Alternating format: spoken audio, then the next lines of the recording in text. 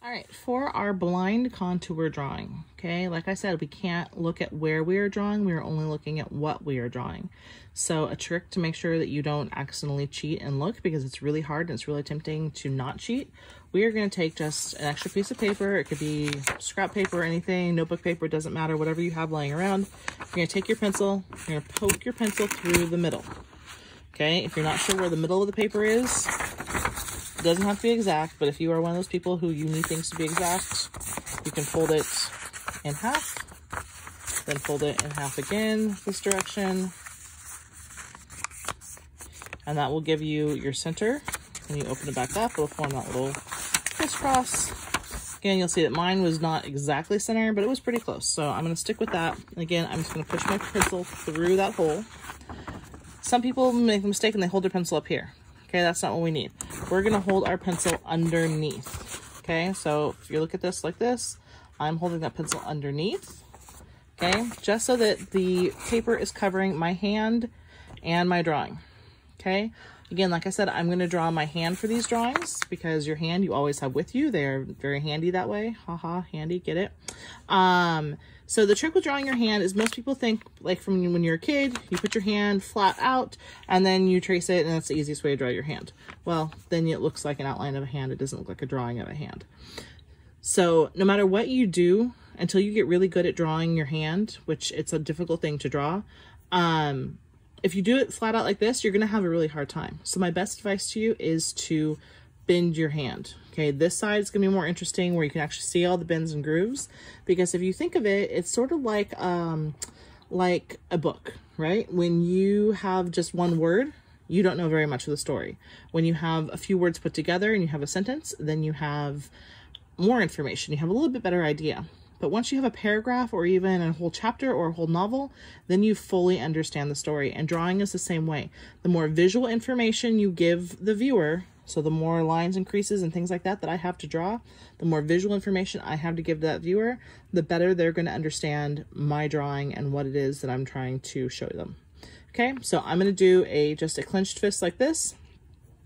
It's important to, just like we looked at with the ink bottle, okay, depending on what direction you change it, you're going to have a different drawing. Okay, so just like my hand, if I have my hand here, I have to leave my hand in that exact position, because if I get tired and I change it a little bit, those lines and those proportions, they change. Okay, so for example, okay, right now I can see most of this nail, but this thumb covers a little bit. But if I do this, now half of that is covered up. Okay, same thing here. I can see the bottom part of this nail. If I adjust, I can't see the bottom part. Okay, right now I can see all up here, but when I put it back here, I can't see that. So it's very important you keep your hand still. Okay, that's where practicing these at home, you're going to be a little bit better off for some of you who can focus better at home, because you're not going to have the distractions of your friends laughing and giggling next to you. All right, so blank page in my sketchbook, paper over my pencil, holding it from underneath, and again, closed fist is what I'm going to be drawing. It's off to the side, and I'm going to start drawing.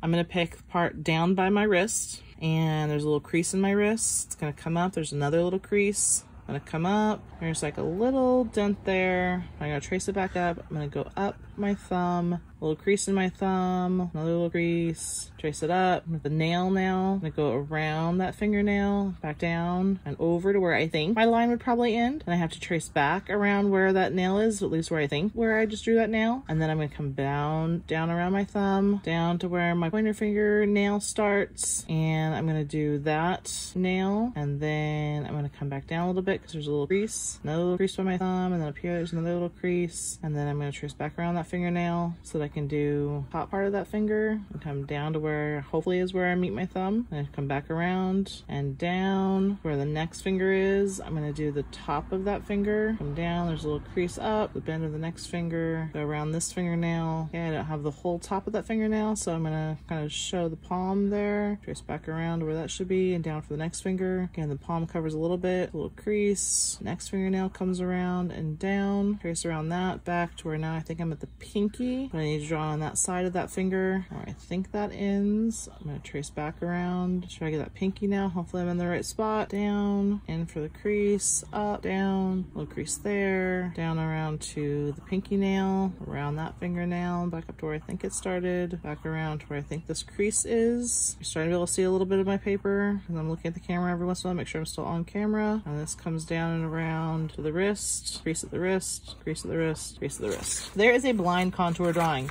Is it perfect? Absolutely not.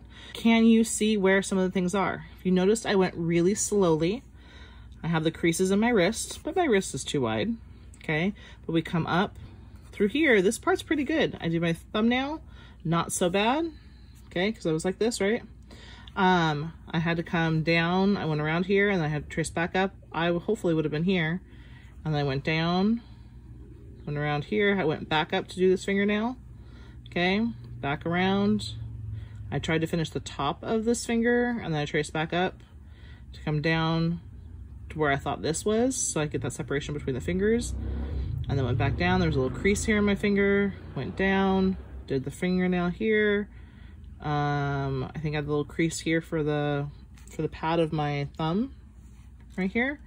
Back around here. This part I think is actually pretty good. Okay, then up to here, traced back this line, came around here. There's little creases in my pinky right in this area. That's what I was trying to do here. Did my pinky nail. Again, if this had been better lined up, that line would have completed this finger. Back around, back down to here. So this was a blind contour, okay? And blind contour is just that, it's blind. Remember, okay, you can't look, it's just the edges and outlines of things. You cannot pick up your pencil, you cannot erase, we didn't do any of that. And I was only looking at what I was drawing, which was my hand. I did not look at the paper. We were assured of that because I had this covering up the entire time, right? So this is blind contour.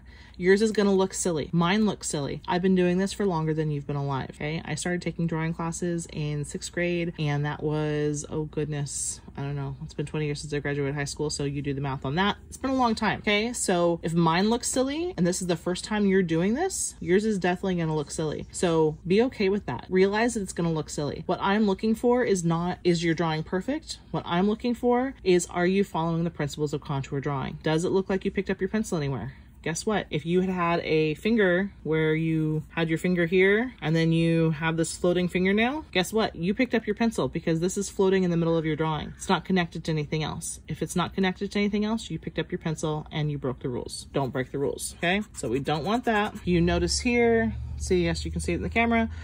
There's still a line here. I can see where this was erased. If you erase something, you broke the rules. If it looks rushed and looks like a symbol of your hand, that means again that you didn't go slowly and look carefully and drawing the edges and outlines. You were drawing a symbol of your hand, not your actual hand. I want to see what you can do to draw your actual hand.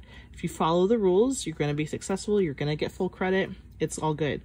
What we're doing right now is practice. It's leading up to our actual finished value drawings. Okay, but all of these are steps in the ladder, and you can't go from step 1 to step 15 like that.